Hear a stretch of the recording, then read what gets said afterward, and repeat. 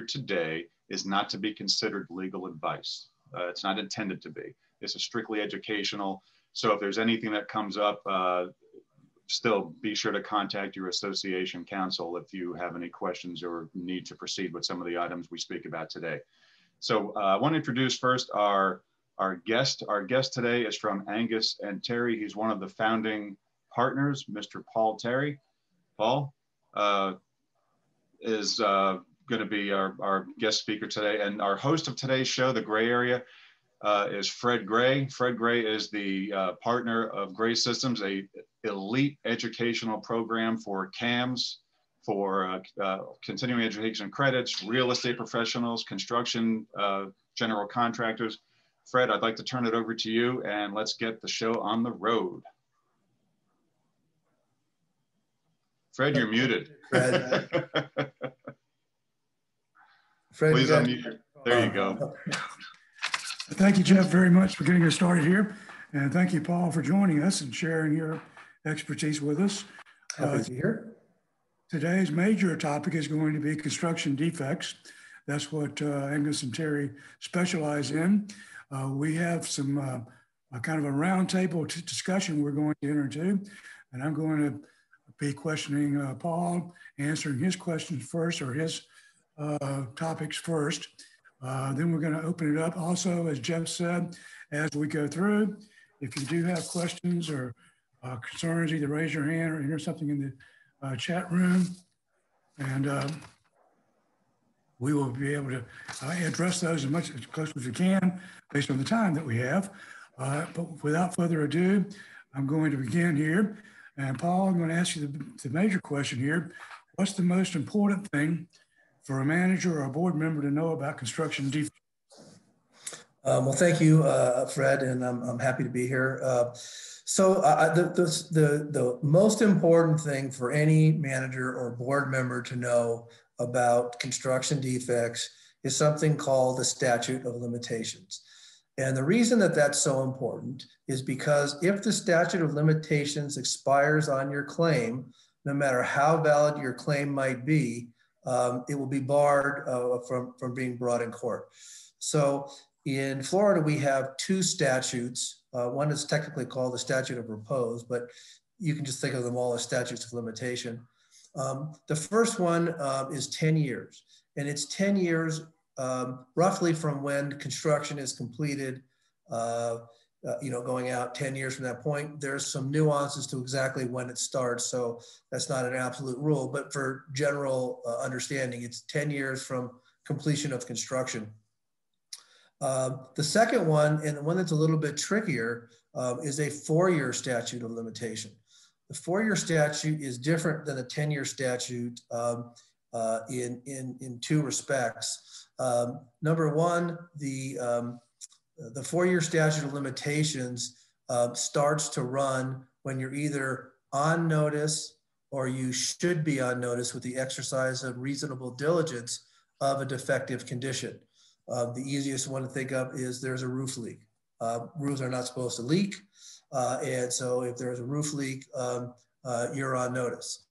The second thing about the 4-year statute of limitations that's different is that it runs on a defect by defect basis. So for example, if you are aware of roof leaks and you let 4 years go by so that you can't bring a roof claim, you still would have other potential claims like stucco cracking, window leaks, drainage issues, things like that. So the 4-year statute is just trickier just because of the fact that it'll apply whether you're actually on notice or whether you should be on notice.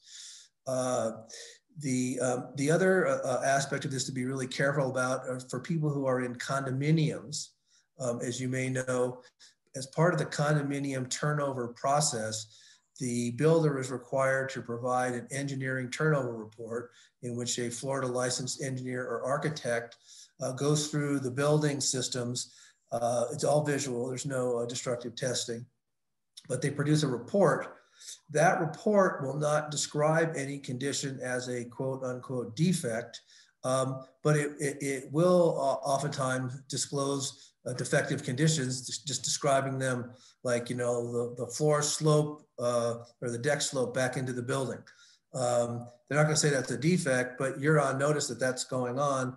And so therefore 4 years after the turnover date, when you got that report, this 4-year statute of limitations will have run on everything that's in your turnover report. So that's just a little nuance to be aware of.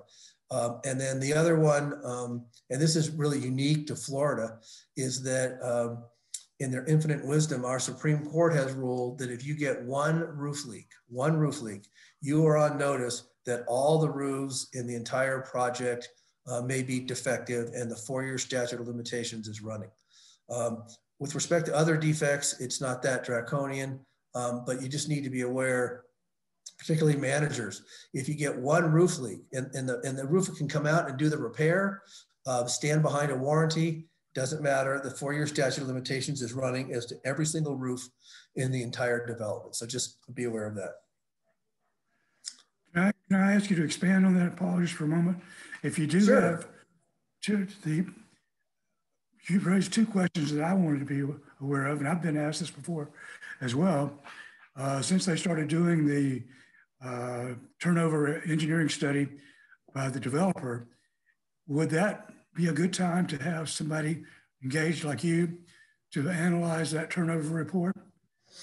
Absolutely, because of the fact that you very well might be having triggered the 4-year statute. You need to have somebody take a look at that. The other thing is that, and we can go over this in a second, there's a process, a pre-litigation process in Florida that you can go through, or you're required to go through. And if you get a hold of that engineering report and there are things in there, that's a good time to go back to the developer and see if you can get those conditions corrected. And I mean, I've seen a lot of developers play games with it, like, well, I'm not required to fix that, or, you know, that's not my responsibility, or whatever. But it is their responsibility. So it's definitely a good thing to do. And by the way, there are two sort of broad categories of kinds of attorneys that do this kind of work. Some attorneys work only on an hourly basis. And so if you ask them to read the report, they will, and then they'll charge you. Attorneys like us, we do most of our cases on a contingency fee basis, although we do some hourly, but mostly contingency. So when we're asked to read one of those engineering turnover reports, we don't charge for doing that. So we're happy to do that, take a look at it, meet with the board, especially now that you can do it by Zoom. It's really easy, but we're happy to do that. And I always offer this to any manager. If you're concerned about something or you're not sure what to do, please feel free to give me a call, send me a text, send me an email. I'm never going to charge you for that. I'd much rather get everybody squared away and on the right path than have them hang back, not sure, be afraid to talk to an attorney, be afraid to ask a question, and it turns out that you end up waiving legal rights. So that's just a service that we offer. I'm happy to answer questions anytime without charge. Good, that's nice to know. Just to kind of expand on the big question here, how does an association, primarily a condominium association, know that they have a construction defect? Well, no. Bear in mind that you know, my area of specialization, you know, is these construction defect claims, and there's a 10-year statute of limitations. So I primarily deal with projects that are 10 years old or less. And the real way that you can tell that you have a defect is that you are performing repairs to a component that the reserve schedule is not calling for that component to wear out. So if your project is under 10 years and you're doing repairs to virtually anything, odds are pretty good that's a construction defect. Now, all construction defects don't warrant pursuing a claim against the developer. A lot of times it's just faster, easier, and less expensive to just take care of it yourself. So I don't want anybody thinking that I'm suggesting every time you have a little thing go wrong that you should be, chasing the developer. But the thing you want to do though is you want to check with somebody like us, and we'll tell you, yeah, that looks like it could be serious. A lot of times we'll say, I don't really know, so let me send out an engineer at my expense and have them take a look and give us a professional opinion as to whether or not this is something that we need to worry about. Good. Nice to know. Thank you very much. Should a construction defect claim be a burden on a manager of the association? Well, at least in our firm, we don't think so. The way some firms practice, and this is something that you just want to ask about because a lot of times you can negotiate for it. But you want to make sure that the law firm has enough staff, and by staff, I mean like non-attorney staff, that they can do things like set up the site inspections, staff site inspections, coordinate repairs. All of that stuff should be done by the law firm, not by the manager. That's just part of good service. And one of the things that you can do is that when you're interviewing attorneys for possible representation, those are those are questions that you can and should ask. Okay, what are you going to expect the board to do? What are you going to expect the manager to do? Who's going to organize the site inspections? Who's going to staff the site inspections? What about repairs? All those things you want to make sure that the law firm is taken care of. Otherwise, the manager, for one thing, they likely are going to be charging you for that additional work that they have to do. But besides that, managers are some of the hardest working people on the planet. And sometimes I think construction defect claims can scare them because they're afraid they're going to be overwhelmed. And that's something that should really be taken care of by the law firm. Good. Another question that I wanted to ask you about is the board of directors. Would it constitute a breach of fiduciary duty for the board not to pursue a construction defect claim? Well, that's a great question, and it's one I actually get a lot, and it comes up oftentimes in the context of there's one or two board members who think they should pursue a claim, and there's one or two board members who think they don't want to. They're opposed to it, sometimes on philosophical reasons. And when they're opposed, what they try and do is they try and stop the board from gathering any information, because once you gather the information, then sometimes the conclusion is fairly obvious. So what I tell boards is that they don't have a fiduciary duty to pursue a claim. They have a fiduciary duty to act in the best interest of the association, but they can't act in the best interest of the association until they have all the facts. So they do have a fiduciary duty in this area, but that fiduciary duty is to conduct an investigation. If you're only dealing with an attorney who bills hourly, that can be a little bit different because you may not have the money to conduct the investigation. But there are firms out there like ours, but we're certainly not the only ones, who do these cases on a contingency fee basis. And we'll go ahead and advance the money to conduct an engineering investigation of conditions, and then report back to the board as to whether, in our opinion, it's something that's really worth pursuing. For our purposes, we don't really do small little ticky-tacky cases. We don't do that. That's not what we're set up to do. And so we're happy to send out an engineer who we trust, who will take a look at your project and tell you whether or not you got a little problem or whether or not you got a big problem. Because we want to know that too. We don't want to get involved in something where we have a lot of our own resources tied up, but there's really not much chance of a significant recovery. So the straight answer to your question is no, there's no fiduciary duty, absolute fiduciary duty to pursue a claim, but there really is a fiduciary duty to conduct an investigation if there's any indication that an investigation might be warranted. You mentioned something there about the owners. At what point in time should the board make the owners aware that there is a potential construction defect, and what I guess onus does that put on the owners for disclosure if they're trying to sell their unit? So there's a couple things about this. Number one, communications between the attorney and the board of directors and the manager are protected by something called the attorney-client privilege. That means that the builder and the builder's attorneys can never find out what was discussed. That does not necessarily extend to communications between the attorney and the individual owners. And so we don't like board members and managers to be discussing a construction defect claim directly with the owners because of the risk that they can waive the attorney-client privilege.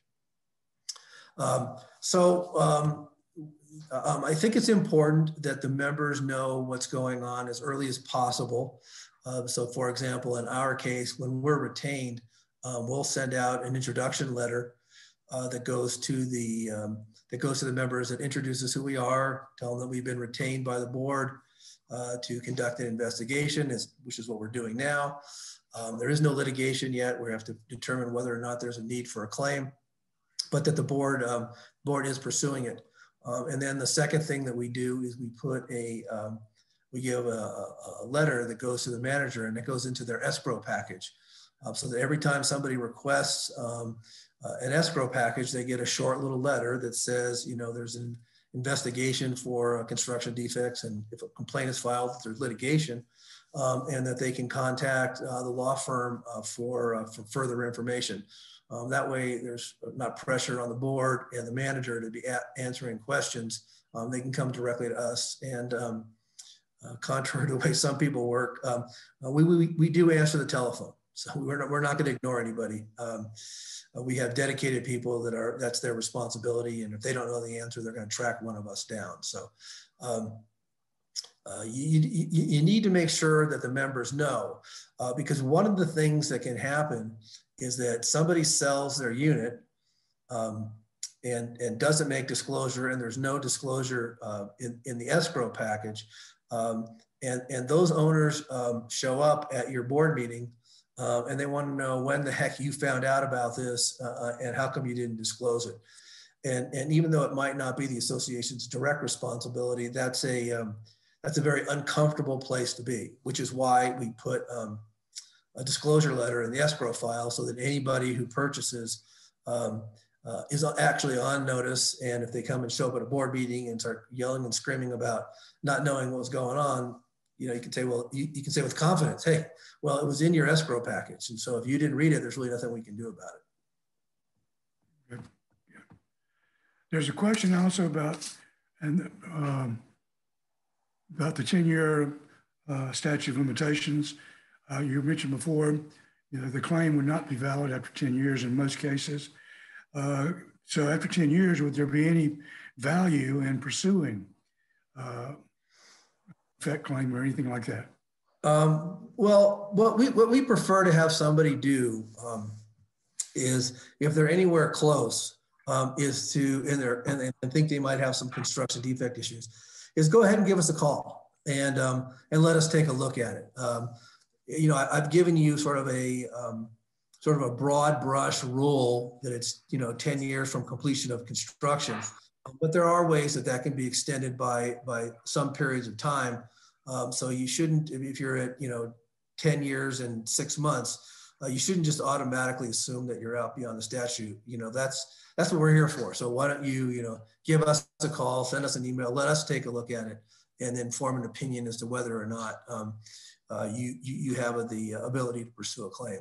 Don't count yourself out until you've had somebody like us, or again, I don't want to say that we're the only people that do it. There are others out there that can do it. But, you know, if you get out, let's say like, you know, you're 12 years out or 13 years out, really at that point, there really won't be anything that anybody can do to help you. But if you're right just past 10 years, you know, absolutely give a question or give a question to us and you know, let us take a look at it, or somebody else like us. Because again, we're not going to charge for it. So it's kind of, there's no reason really not to do it. Well, following up on that, the way that you are compensated, or I know in dealing with my managers and the boards that I work with, anytime I say the word attorney, everybody cringes because going out the door. And also, I've had discussions with boards before, and they say, we think we have a problem with our building. How do we find out? How much money do we have to spend to find out about this? Can you kind of touch on that process of how do you find construction? Sure. So when we're contacted, usually there's a particular issue that's troubling the owners, and that's the impetus for them to contact us. And really, other than meeting with the board the first time, the first thing that we're going to do is we're going to send out an engineer to do what I call kind of a kick the tire sort of thing. Spend a day and a half out at your project, walking around. Sometimes they'll walk around with the board president or another member of the board who's familiar with the issues that are going on. That certainly facilitates the process. And then, and we do that, as I said, we do that on our own nickel. We'll want somebody to sign a fee agreement so that if in fact we pursue a claim, we have an ability to get the money back. But we'll go ahead and advance the expense for that. So the fact that they don't have the money, or they don't even have to want to spend the money, we'll go ahead and do that for them, just because that's how we do business. And we want to make sure, again, we want to make sure that if we're going to get involved and devote a lot of resources, and those resources can be, hundreds of thousands of dollars, out of our own pocket, we want to make sure that there's enough of a claim there that justifies, that kind of expense. So give us a call. We'll have somebody take a look. So your actual compensation would come from the award, damages award? That's correct. When we're on again, we do some cases like sometimes on big high-rise cases, they'll want to go hourly, which is fine. But for most people, contingency fee cases are what makes sense. And yeah, we will advance all the expenses. The association will never write a check, so we get paid our fee and reimbursed our expenses out of the recovery. And if God forbid there wasn't a recovery, the association would not owe us anything. So we take all the risk, which again is why we want to make sure at the very outset that there is really something going on before we get too involved. There's a couple questions here. You may have already seen these, Fred. One of them is about an online resource to see how many claims have been filed against a developer or vendor other than a government site. And the answer is, I'm not aware of such a site. Yeah, the only thing you can do is you can do searches for cases that have been filed.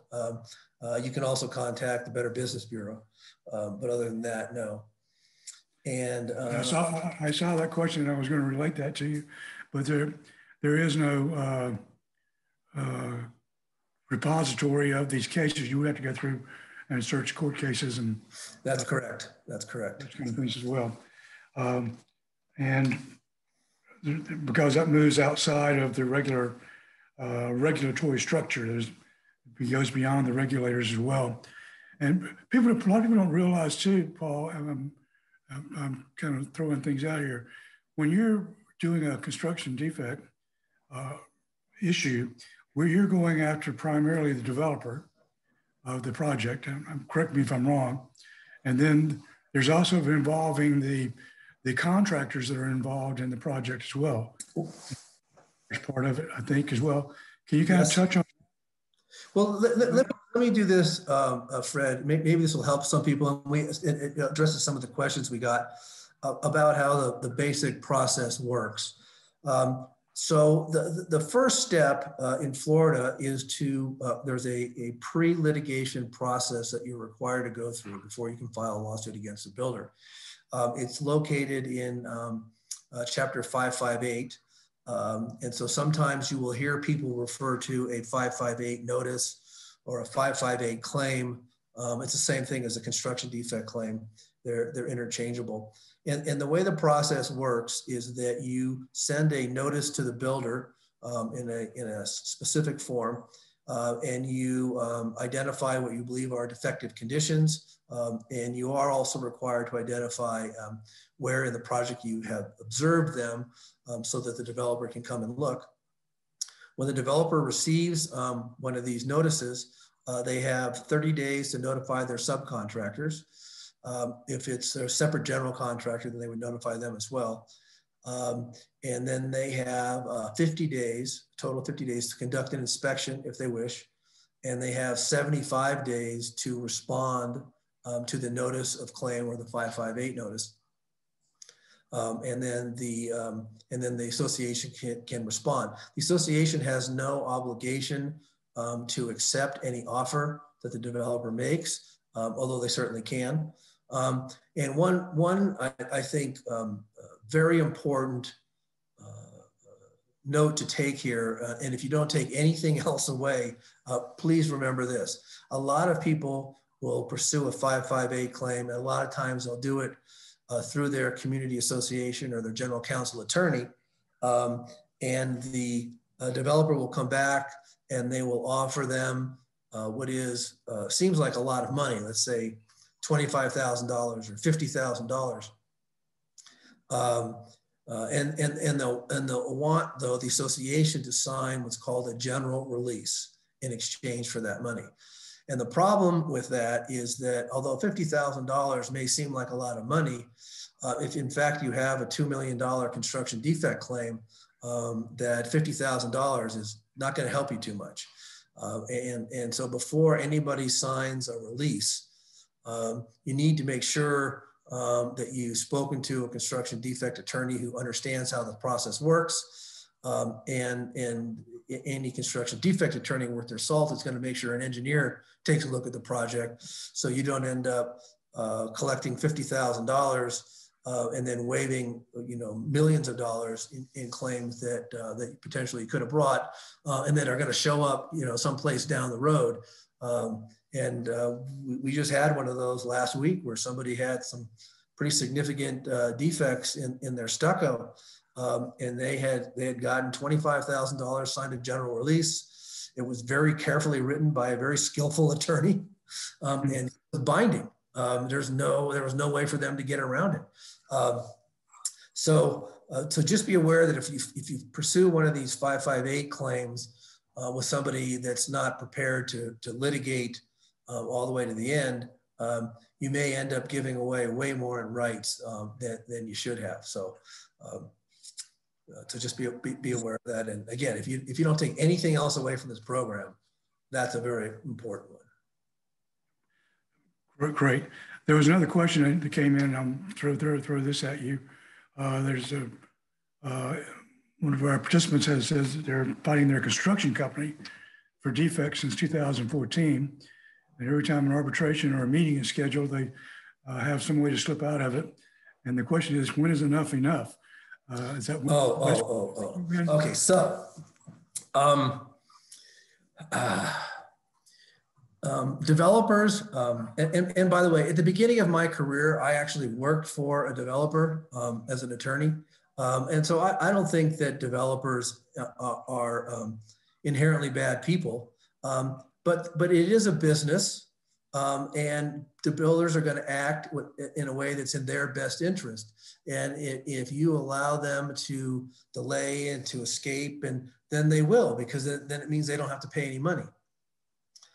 So the things that, for example, that we do is we hold them very tightly to whatever the schedule is, because we know that nobody starts paying significant amounts of money until they have the arbitration date or the trial date, on the horizon.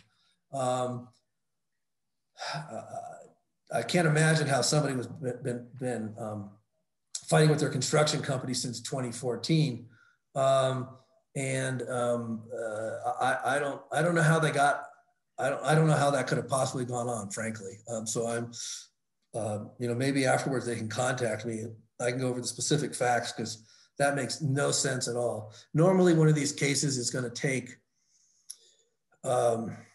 from beginning to end, from initial contact to the very end, 2 to 3 years at the most.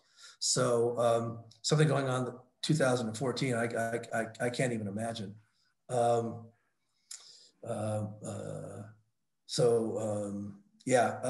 That's, I'm kind of a little dumbfounded by the question. Yeah. I can't imagine how that would have happened. I'm going to just hypothesize here. Again, sometimes it goes back to the willingness of the board to move forward, Yes. In a very proactive way. And sometimes boards, it goes back again, and I'm saying this for the benefit of our participants here. I know, as having been a board member before and looking at these things, it's just a big decision to spend money where we don't know if we're going to get it back. That's where people like you come in and offer the expertise that you're sharing today. And that's one of the things that kind of attracted me to this whole discussion. I know from an educator's perspective over the years, I've gotten questions about what do we do about construction defects and all that. I said, listen, you got to get a special attorney to do that because that's the one that's going to handle it for you, and don't try to do it yourself. But I'm glad to hear you saying all that you're saying here. And there are other options other than the contingency-based attorneys. You can also have fee-based attorneys, whatever you want to do. But the main thing is to have positive representation there that can take your position for you as well. I want to ask you another question about the construction defects. How does this work if you are dealing with a condominium conversion where you have a apartment complex that's been in existence for 25 years? So there's good news and there's bad news here. The good news is that a company doing a condominium conversion is required to do a kind of a reserve study and then fund whatever repairs are going to be necessary within the first 10 years after the conversion. And if they don't do that, then they will be deemed to have warranted all those components. Most developers will do the study, but they won't fund either in cash or with a bond or some other way the cost of doing the repairs. And as a result, the law will imply that they're warranting all those components, whether they built them or not. The dangerous thing about it, though, are that the statutes of limitation on condominium conversions are really, really short. And they're even more complex than they are for original construction. So I don't even like to talk about how the statutes work because of how complicated they are. And so what I can say to you is that if you're in a condominium, if you buy a conversion, you need to be contacting an attorney really immediately because the limitations periods are really short. But if you get inside those limitations periods, you have pretty good rights. So that's a good thing. So that's really the advice that I give is if you're in a condominium conversion and there's anything wrong, contact an attorney immediately. Good. I want to address something that's probably not in your purview, but we had a question about engineered life safety system legislation. Just to let you know, they're still debating that issue, installing those engineered life safety systems in older buildings. Same thing like the sprinkler systems and everything else. It sounds like a good idea, but how do you pay for it? Right. And I understand that there's a lot of people that are retired, that are on fixed incomes. On the other hand, there's a reason why new buildings are required to have them. And that's that in these high-rise buildings, if you get a fire or something, it can be really devastating. So that's a tough one. It's a tough one, but you're right. The deadline keeps being extended, and so it's still out there, but there are no mandates. We got here, Fred. Basically, we can hire a firm like yours for the first 10 years, and that's correct. But they said, but if a property is 20 years old and the residents are having many problems, your gutters causing leaks inside and other kinds of issues, would there be a legal claim, or is this simply wear and tear? Well, the thing is that it could be the result of construction defects, but the statute of limitations would have expired by that point. So it could be a construction defect, or it could be wear and tear.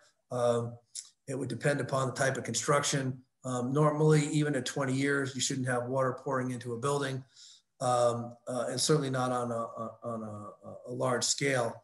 So my suspicion would be that there were construction defects, but it's going to have to be treated as a maintenance problem because a claim wasn't brought within the first 10 years.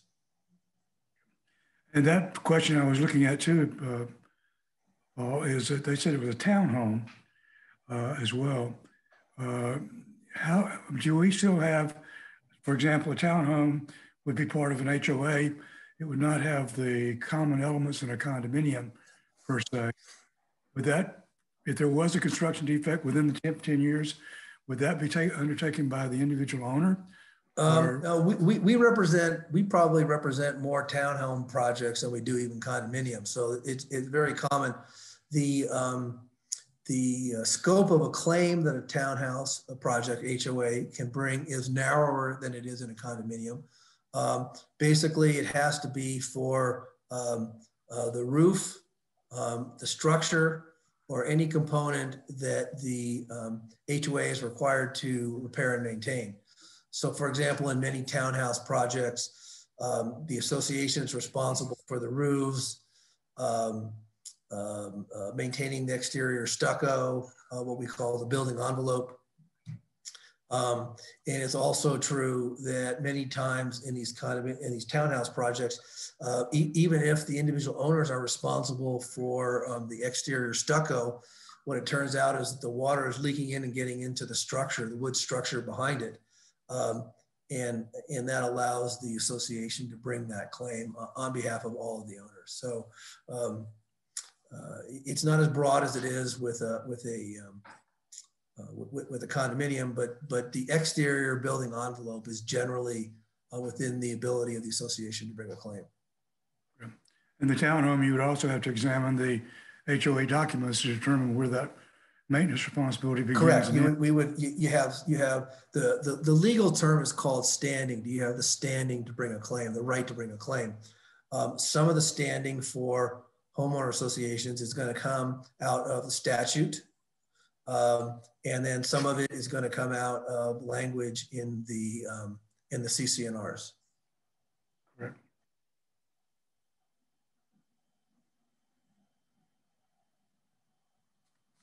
And I was going to go back to the question you raised earlier, Fred, and that was I got a little sidetracked on the notion of releases.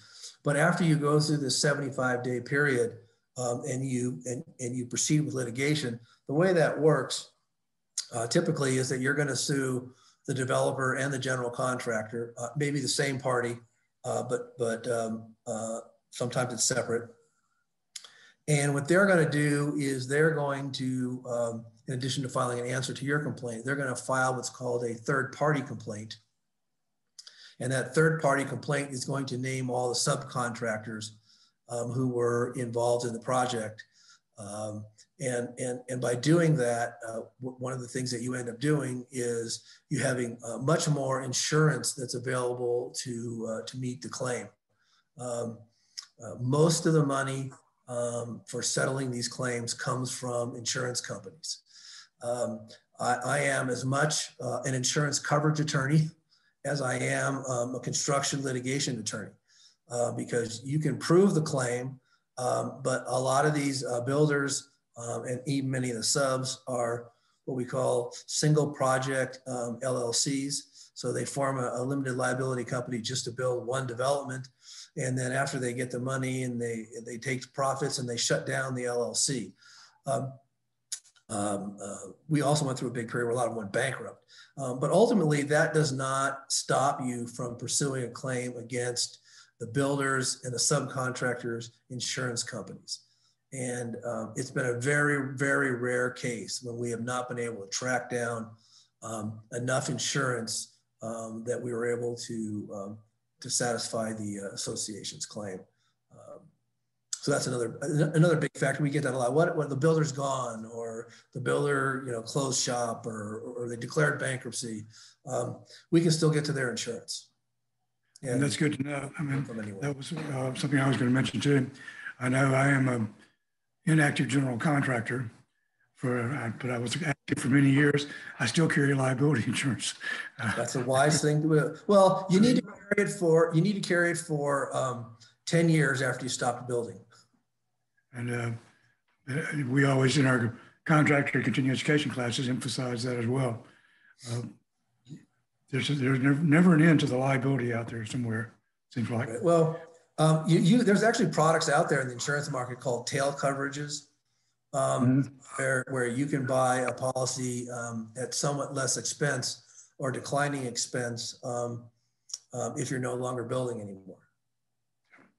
And yeah, that's exactly what I have, as a matter of fact, on those things as well. That's the right thing to do. Yep. And somebody asked a question about, is there a problem with the board allowing modifications to the building after the developer's gone, whatever it might be, without getting the proper hurricane protection?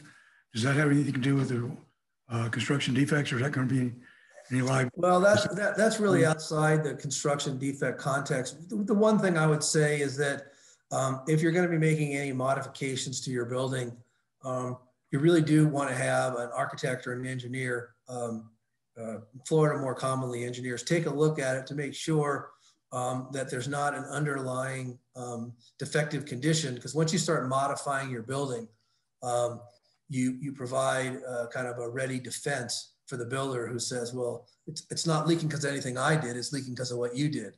And sometimes it can be difficult to prove that. But it's certainly anytime you're modifying a building and reducing its resistance to hurricanes and wind and storm damage, it's not a very good idea. And modifications have to comply with the building code requirements as well. Oh, absolutely, absolutely. You start doing work, and you need to make sure that you've got a building permit and you've got a licensed contractor, and that licensed contractor has got liability insurance and it's got workers' compensation insurance. Yeah, it costs a little bit more money than the guy or the gal driving around in a pickup truck with a box of tools. But if there's a claim down the road, and you didn't follow the right procedures, you could be facing a breach of fiduciary duty claim. I think that covers about everything that I have on my list here.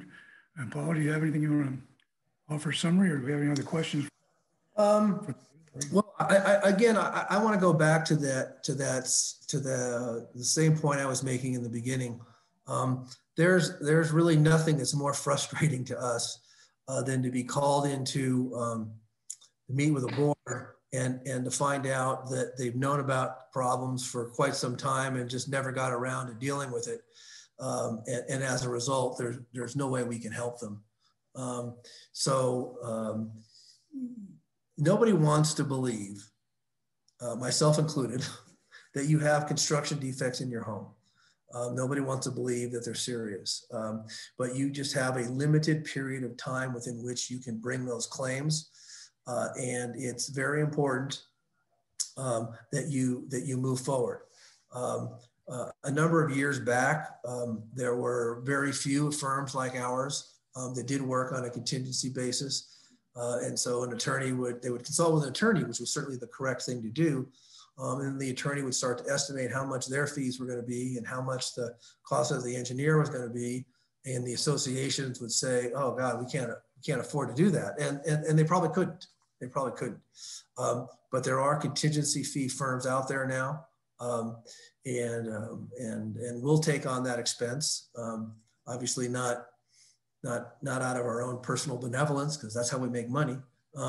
But we know what we're doing. And so we can evaluate a claim and determine whether or not it's viable. And if it is, we'll go ahead and advance the money to make sure that the association gets a recovery. So if there's a problem going on, please do not sweep it under the rug. Come talk to somebody. And the first person you talk to doesn't work on a contingency fee basis, then talk to somebody else because we're out there. And we can get your project fixed. That's what we do. And I think that's very commendable because you're not going to take the project unless you have a high. No, well, and maybe that's another thing to talk about here just a little bit. I don't know how much time we have left, but okay. When you hire an attorney on an hourly fee basis, that attorney's going to get paid no matter how your claim turns out. The engineers are going to get paid no matter how your claim turns out. And you're going to be left holding the bag. Another problem that we see sometimes too is that people are convinced to go hourly because they think it's going to be less expensive, but they really don't have the money to do it properly, and they end up severely compromising their claim because they either don't investigate it fully, or they just get tired of paying the attorney's fee bill every month, and therefore what they do is they just say, listen, you got to settle this. Whatever we can get is fine. We're tired of paying. Just get it over with. And of course, when you do that, you're not really going to be getting anywhere near the kind of money that you should be getting. A contingency fee attorney, by their nature, we have to go fast because the longer it takes, the less money we make. We're going to want to maximize your claim because that's how we maximize our claim. And certainly we as a firm like it because we feel like it puts us in the same boat with our clients. We all want to get it done as soon as possible. We all want to maximize the amount of money that we get. That's not really the traditional sort of hourly fee way of proceeding, but it is nice.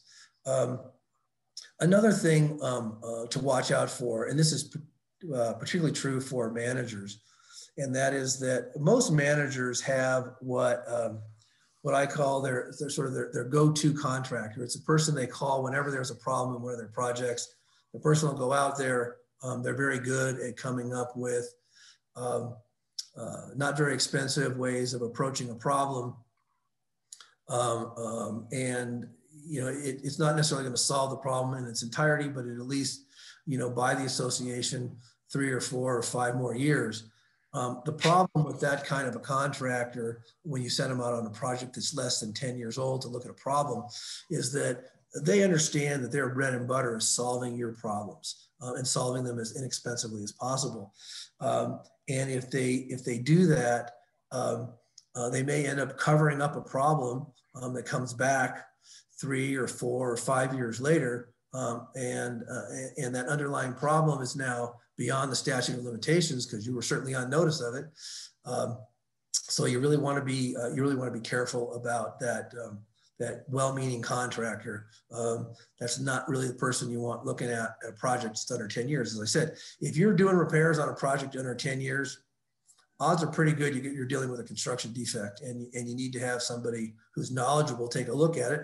And again, it won't, if you go to the right firm, it won't cost you anything. They'll go out and take a look and say, yeah, it's something we're interested in.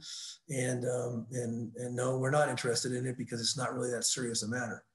The other thing I would point out is that a lot of us contingency fee attorneys and hourly fee attorneys will assist in the developer turnover process. And that's a good idea too, because then if you have issues that are coming up, you can have representation when you go back to the developer. You can make sure the developer turns over everything they're supposed to turn over. Most of us will do it for a limited flat fee just to make sure the association gets on the right track. So that's another thing to keep in mind.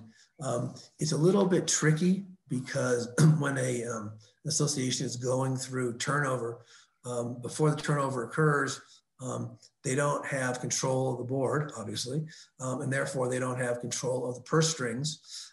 They don't really have the power to sign a contract. So they really need to enter into what is in essence a general person's agreement that the attorney will provide assistance with the turnover process and that after the turnover occurs and the homeowners are in control of the board, that they can in fact, they will in fact pay the attorney for his or her time assisting them in the turnover process. But it can be very helpful. The one thing you really want to be careful about though is that a lot of builders will hire a general counsel or community association attorney to assist the association. I don't want to be disparaging anybody, but if you're hired by the developer and you get a lot of business from the developer, whose interest do you think that attorney is going to be looking out for? I think common sense will come to bear. You really want to, after the turnover process takes place, you really want to be looking at somebody who wasn't hired by the builder. The one exception to that is that there's a lot of management companies that do get some business from builders, but they understand who their ultimate loyalty is. And so after you go through the turnover process, it's a good idea to talk with your manager or management company and find out where their priorities lie. Are they going to look out for the builder, or are they going to look out for you? And a lot of them will be focused on looking out for you. So that's a good thing to determine as part of the turnover process. Well, good stuff. And before we continue, I'm Jeff. I'm back, by the way. Hi, everybody. And I want to bring on Diana as well, because I want Paul and Diana. Diana is the Director of Marketing for South Florida. I want you both to please tell everybody how you can be reached. What is the best way to contact you guys? Website, phone number. Please take it away. Paul, you first. Well, the one thing I would say, and this is kind of an added bonus, if you go to our website, which is constructiondefectlaw.com, you can get all of our contact information, number one. Number two, we have on that site, I think we're up to like 75 maybe videos that are that answer all the common questions that we do actually these extensive internet searches to see what kinds of questions come up. Cool. And then we have, they're like 60, 90-second videos that answer those questions. So you can scroll through the questions. If you have any, find one that you like, you click on it and you get a little 60 to 90-second answer to that one question. So that could be something that's really valuable. We would encourage you to contact. This is a South Florida thing, so primarily our right. Fort Lauderdale office. But if you go to the website, you'll really see there's a lot of information that's available for free, and that you can get a hold of without even talking to anybody. That's cool. And you mentioned South Florida, but Gray Systems works with the entire state. What other parts of the state does Angius and Terry provide services for? Well, we have an office, as I said, in Fort Lauderdale. We have an office in Orlando, and we have an office in it's a town called Palm Harbor, but it's a suburb of Tampa. Okay. And we handle cases really throughout the state. So we can really take care of anybody. We have cases way up on the Panhandle and in the south tip of Florida. So we're prepared to go really anywhere we need to. Fantastic. That's great news. And I see we have no other questions from the audience at this time. So I want to thank you both, but please don't go away. There are a few questions that we have that are not related to this topic. So please stay on for a few more minutes. But Paul, Diana, thank you so much. This has been a wonderful, wonderful session, and this has been recorded and will appear on our website, graysystems.com, in a couple of days or so. Paul and Diana, thank you so much for appearing with us today, and we hope to have you back again. Fred, any parting words for Paul? I just want to say thank you very much. It's been very informative for me. It's kind of funny. I'm always on the back end of these issues, and it's questions that I've had before, and I've always said, well, go to the attorneys, but it's very informative. I really appreciate your. My parting thought is, if you have a question, please ask it. We're not going to charge you. I'd much rather get you on the right path than than have you think like, oh God, it's an attorney, I can't call them. TikTok, Please, TikTok. hopefully you've seen, I put my pants on one leg at a time, just like everybody else. And are you wearing pants now? I mean, your camera's only. I actually am, because it's gonna fall off the table. But please, reach out to us. We'd much rather, answer your question. As Diana said, I've been practicing law for 35 years now, and I've seen pretty much everything that can happen. And I'm happy to talk to somebody about it and set them on the right path. And I'd just like fantastic. to thank you so much.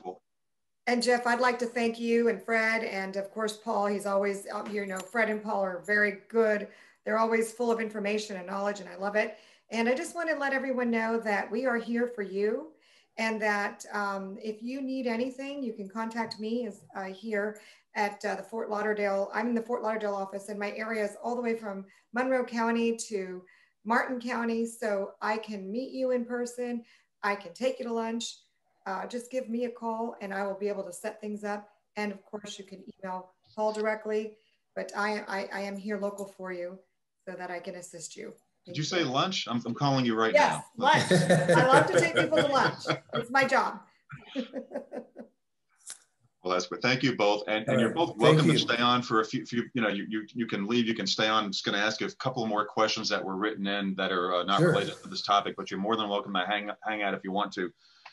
Fred, we had a couple of other questions that came in. One of them is interesting and right up your alley, right up our Gray Systems alley. How do I become a CAM? What are the steps? He's asking for the USA Today version, not the New York Times version. So what are the steps of becoming a CAM? Well, there's a two-step process. You have to take a course, Community Association Manager course. Most importantly, you have to file an application with the state of Florida, DBPR. They have a website, myfloridalicense.com. You go to that website and they have a tab right on the front page. It says apply for a license. You can do that at any time. You don't have to complete your education first. You can do that right now. As part of the application, you're going to file your personal information. And then if you have not completed your education, they will say you're deficient and they won't process it until they get the certificate of completion. But in the meantime, they've already processed it and it's sitting there. So you have to have your fingerprints done. That's done electronically today as well. You have to file your application and then your certificate of completion for the course. That gets you qualified to take the state exam. And we offer the pre-licensure course that Diana mentioned earlier. It's 3 formats. We do a Zoom class. We also have an electronic version as well and a correspondence course. There are fees involved. There's an application fee or filing fee of I think it's $38.50, $223.50. Okay. You pay that. You have to pay for your fingerprints, both to the state or background check to the state and fingerprints to Pearson View, whoever does your fingerprints for you. Once you're approved to do all that, you're approved to take the exam. Take a state exam. It's 100 questions, multiple choice. You have 3 hours to take it. And from the time you file your application until your license can happen as quickly as 2 weeks. It used to be. Wow, I was just going to ask you that question. That's fantastic. It used to be 3 to 6 months, but now with the electronic fingerprinting and all that, it can be done very quickly. So we have our program available, pre-licensure course. People can take that as many times as they like in preparation for the exam. As Diana mentioned earlier, we historically have done this all over the state, various locations, live instructors. Now we're doing it Zoom. Diana and I are both working together on it. Mm-hmm. Well received in that respect. And I know I like it because instead of driving to Pensacola to do a class, I get up in the morning, walk upstairs, and ready to go. But anyway, that's how you get a license. More importantly is to contact Gray Systems and take that course from us, because I can tell you that I took the course and years ago. I'm a licensed CAM. I took it from Gray Systems and they are very thorough. So we are thorough. Also, any of this information, if you go to our website, graysystems.com, or call our office, it's a toll-free number. It's on all of our information there. I've got people there willing to help you do anything, very confident. If you have problems, they can solve them for you. You probably don't want to talk to me, talk to the people who can solve the problems for you, take care of you. But that's our major part of our product. We do this pre-licensure, we do continuing education for this, construction as well, and some other professions also in the continuing education world. And I'm not a master of any of those, and just got a little bit of knowledge about all of them. You are a walking encyclopedia. In fact, I've heard some describe you as writing the book on this stuff, especially in the CAM world. Fred, another question that came in about elections. Okay, I know we've covered this briefly in the past, but this isn't going away with regards to virtual elections, Zoom. Briefly describe some of the best practices for holding board elections via Zoom, virtually, or any virtual platform. Zoom is kind of like saying Kleenex and tissues, but virtual elections. Well, first of all, there's some requirements in the corporate law regarding virtual meetings.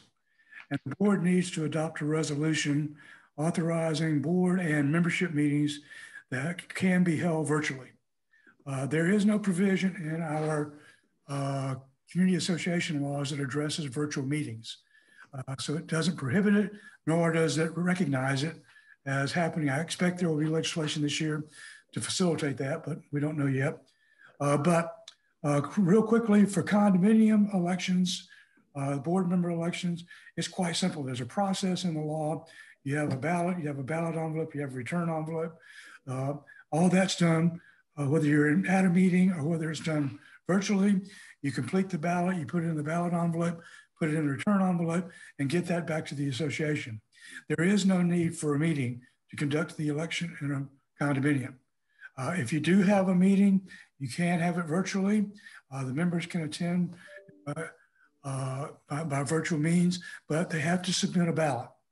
The ballot cannot be submitted electronically, so it has to be done physically, either in the mail or dropped off at the central drop-off point of the office, wherever it might be. But all the voting is done by the ballot, and that can happen whether you have a quorum or not. It's a little more problematic in an HOA. In an HOA, in order to have a meeting, you have to conduct business at a meeting, you have to have a quorum. That's the big problem. Apparently it's been well accepted. If you do have that board resolution of recognizing a virtual meeting, then those people in attendance virtually do count as being present in person. You also have the proxy issue where people can still issue a proxy and name somebody else to attend for them based on the requirements of your documents, who qualifies to serve as a proxy, wherever it might be. The big challenge in the HOA is to get enough people present to have a quorum.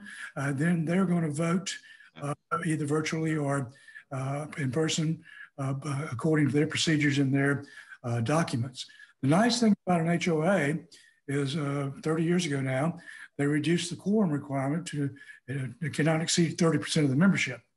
It could be a lower number provided in the documents, so it's much easier to attain a quorum now. But that can all, as I said, you can do it virtually through the Zoom platform or the other platforms out there as well. It pretty much standardized as well. But as far as that's concerned right now, the only big requirement is adopting that board resolution authorizing the virtual meetings. Okay. That's a quick, dirty way of looking at it, but yeah, that explains it. Yeah, I've done a few where we've actually pointed, I've instructed the people in attendance to point one of the cameras at the folks counting, opening the envelopes, and it's been very successful. You know, there are a variety of ways of doing it. So thanks for helping to clarify that. We have one more before we let everybody get to lunch. Okay. And Airbnb, short-term rentals. Anything on the horizon and pending legislation that you're aware of that you want to share? Yes, there is a bill in process in Tallahassee that's going to receive a lot of opposition from local governments. And the bill in Tallahassee, which is being supported by the short-term rental operators, takes all of the short-term rental regulation away from local governments and places it in the hands of the state. Whereas, for example, Sunny Isles in Miami area, they have an ordinance prohibiting it. I'm not sure how you enforce it, but the local governments would not be allowed to do that. Orange County a couple of years ago passed some ordinances authorizing Airbnb type operations in local neighborhoods. They have certain guidelines and rules they have to operate under. So it's going to be an ongoing problem. There is no answer right now. I encourage everybody to monitor the legislation. I can't remember the bill number right now, but if you go short-term rental legislation in Florida, you get it. There's a website also called Online Sunshine that you can access all the bills going through the legislative process as well. If anybody wants to email me at fgray@graysystems.com, I'll send you the links to that legislation as well. There is no fix yet, no answer. I personally don't think the bill is going to pass. I think there's going to be too much pressure from local governments. They tried it last year and it got shut down in committee. It never made it to a floor vote in either house. As long as the local government's going to keep putting pressure on them, I'm not sure we're going to get anything out of that as well. It is a problem. I recognize that. In a lot of communities where people are very sensitive about their neighbors showing up for 3 nights and checking in at the front desk and wondering who's staying in that unit this week. And we get a lot of complaints about that. But to answer the question, it's being addressed. We don't know what the end result is going to be. And Fred, it's Senate Bill 522.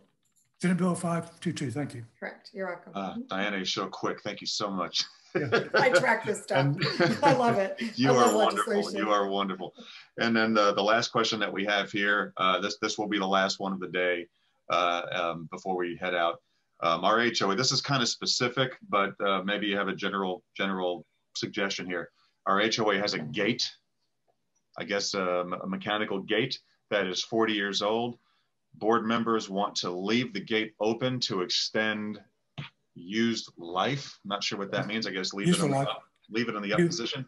Security is compromised. Have you heard of this happening elsewhere that you can maybe offer suggestions on how that was tackled in some other places?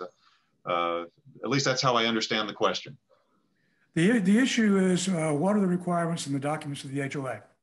The documents of the HOA reference the gate. If it references the fact that there is, quote, security, which is nebulous in and of itself, what that means, then the board is going to be hard pressed to not utilize the gate. If there's general language that says the board has authority to open or close the gate as necessary, then they can probably leave it open during certain times. I know one of the neighborhoods where I live, I'm not an HOA, but one of my neighboring HOAs, they leave the gate open during the day, but at 6 o'clock, the gate closes. Close it up. But that's in their documents. I happen to be involved in that development as well. Yeah. It goes back to the documents. If the board has the authority to do that, there is no fixed answer. I think the more critical part is the board should undertake a financial plan to make sure that there's adequate money to maintain the gate and provide that, quote, security, if you want to call it security, because whether it provides security or not, people bought there because it's a gated community. And that's one of the reasons. So that might be something the board needs to look at. So no hard or fast answer on that. It becomes a document issue. Also, I always like to go back and say, HOAs don't have the extent of regulation that we see in condominiums or even cooperatives as well. So it becomes more of a document issue than something from the statute. And also recognizing it always takes action from the owners. They're going to take action against the board. They're going to do that or not. The 3 famous words, Fred? No, nobody told me. Yeah. And sue the board. I was going to say spend the money, but with our own three word phrases. But so that, all right, that wraps it up for today. I want to thank everybody. Paul and Diana, please one last time mention how everybody can contact you. You go, Paul. They can. We put it up on the chat board, so all the information is there. They can go to our website, constructiondefectlaw.com, and they can call our office in Fort Lauderdale, 954-839-6200, and or they can track down Diana, who's always around. There you go. Thank you. Excellent. It's been so much fun, Jeff and Fred and Paul. I just enjoy these. It's a lot of fun. Yeah, I really appreciate it. I really appreciate you being with us, Paul and Diana, always. It's a great presentation, great program. I enjoyed it. And with that said, thank you so much, everybody. Be on the lookout for our next gray area to be announced very soon, coming towards the end of March, in which we're going to be covering community association managers and self-managed communities, challenges they face, challenges and successful stories during COVID, and a plethora of other wonderful surprises. So be on the lookout for that. Thanks so much, everybody, and we will see you in the gray area next time. Bye now. Thanks.